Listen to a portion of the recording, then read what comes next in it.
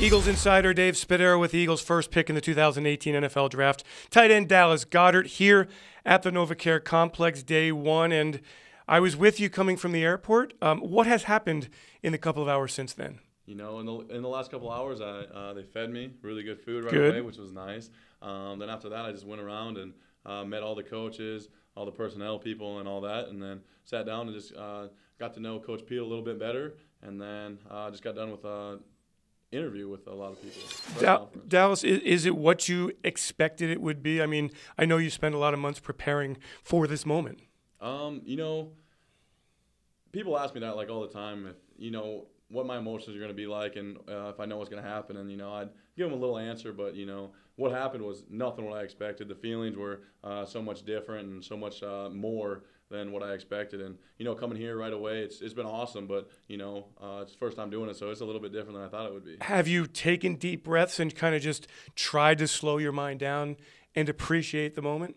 You know, I tried to. My family was so happy when I got drafted, and ever since then, you know, they've been telling me how proud they are of me and all that stuff. So it's been hard to take a step back and breathe. Coach Peel did have me do that in his office that once, so that was nice. That was nice. 24 hours ago, midday on Friday, prior to the second rounds of the draft, what were you doing? How were you kind of getting ready for what could have been a very huge night, and in fact, turned out to be that way? Yeah, so tried to sleep in as long as I could to make the day as short as possible. I had 8 buddies from South Dakota State there with me, so we went to the gun range, shot some clay pigeons, shot some pistols, did some kind of outdoors things, spent some time out there, try to get my mind off it, not worry too much about where I was going to get picked. So I just kind of spent the day outdoors. Where were you 1 year ago, 2017 draft, thinking ahead maybe? Perhaps at that time you thought the NFL was a real possibility. Yeah, you know, last year at this time, I guess it would have been Christmas time, I thought about declaring for the NFL draft early, ended up staying, which was a great decision, got me here, and I'm thankful for that. But so for the draft, I was just watching it, kind of comparing myself to the tight ends that were getting taken in the first round. I think there was 3 last year, so just trying to compare myself to them. And how did you compare? How did you think you compared from a physical standpoint, from a kind of an intellectual on the field standpoint? Yeah, from what I saw, I believe in my athletic abilities tremendously, and I think I compare to any tight end in the draft or the league really well. And then I think my football IQ is really smart or really high. And I think I'm going to pick up offenses really well, so I'm excited to do that. How do you develop a high football IQ? Is it something that's natural? I think it's a little bit natural. Ever since I was a little kid, I always understood sports, and my mom told me that. She's like, sometimes I saw things that she didn't, even though she was the coach. And then going through it, you know, at South Dakota State, I was able to play every position on the field. And then just by doing that, I felt like I was able to learn defensive better, which helped my offensive game. In school at South Dakota State, an operations management major. Favorite class? Probably project management. So that's just kind of, you know, it's from the beginning to the very end.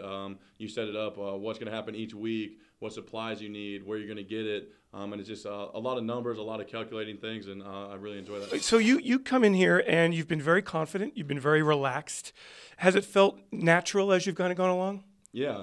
I mean, any interview that I go into or meeting with coach and they're giving me little tests and stuff. I mean, football's football for the most part, and I believe in my abilities, like I said. So I'm just excited to come here and kind of do what the coaches let me do. Dallas, you spoke to the media a short time ago.